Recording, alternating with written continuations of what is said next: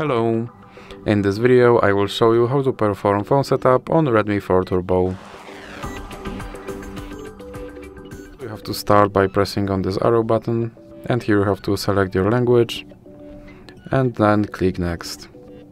Now you have to select the region and then you can click next again, and here you have to agree to terms and conditions, so check this checkbox and then click next. And here you can set up your phone by using another device, or you can just click skip. And now you can set up your SIM card, or you can just click next. Here you can connect to Wi-Fi network, or you can click skip. And you can set your screen lock, or you can click skip. Now you have to scroll down and you have to click accept.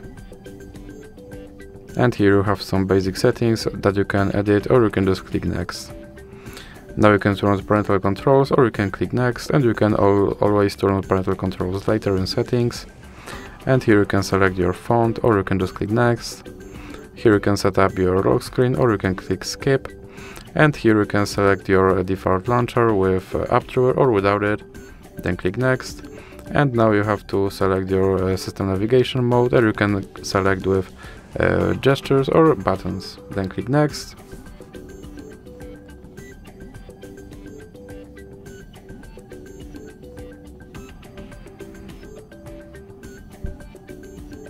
And now you can click continue. And as you can see, my phone is now set up. So that's it for this video. If you liked it, please remember to leave a like and subscribe.